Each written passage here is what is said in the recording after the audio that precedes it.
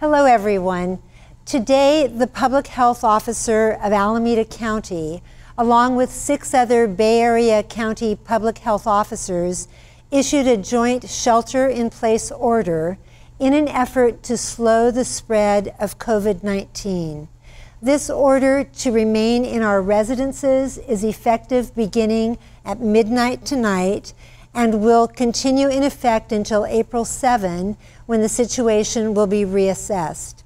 I know that some of these measures will significantly disrupt people's day-to-day lives, but they are absolutely necessary to slow the spread of this disease.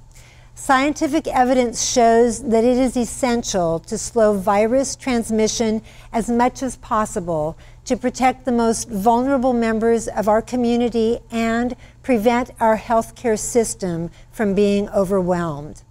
We all have a responsibility to do our part to protect ourselves and our neighbors and slow the spread of this virus by staying at home unless it is absolutely essential to go outside, and I'll explain what that means.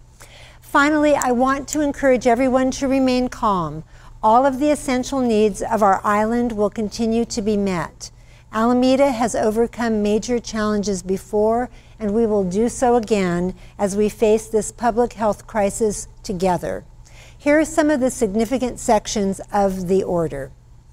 So essential activities, which are exemptions to the shelter-in-place order, include tasks essential to maintain health and safety, such as obtaining medicine or seeing your doctor or healthcare provider, getting necessary services or supplies for yourself or your family or household members, including food, pet food, and supplies necessary for staying at home. Grocery stores will be open, so there is no need to binge shop. Engaging in outdoor activities is permitted, such as walking, hiking, or running, provided you maintain at least 6 feet of social distancing. And I encourage you to do this because it's just healthy to get outside and exercise. You are also allowed to care for a family member in another household, care for elderly, minors, dependents, persons with disabilities, or other vulnerable persons. And individuals may leave their place of residence to operate an essential business, which includes healthcare operations, including home health workers, or to work in essential infrastructure, and this includes construction of housing and operation of public transportation and utilities. Also open will be grocery stores, farmers markets, food banks, convenience stores that sell food, as well as pharmacies, healthcare supply stores, and healthcare facilities. Also open will be gas stations, auto repair facilities, and banks, and hardware stores, plumbers, electricians, and other service providers necessary to maintain safety and sanitation.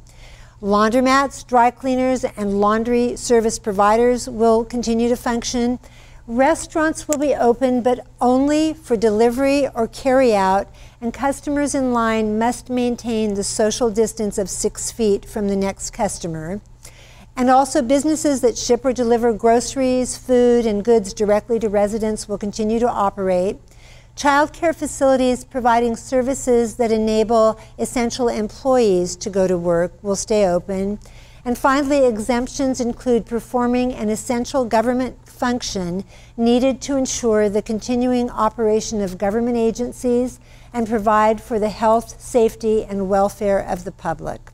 We will post additional information as it becomes available at www.alamedaca.gov/alerts. Thank you all for doing your part to protect our community.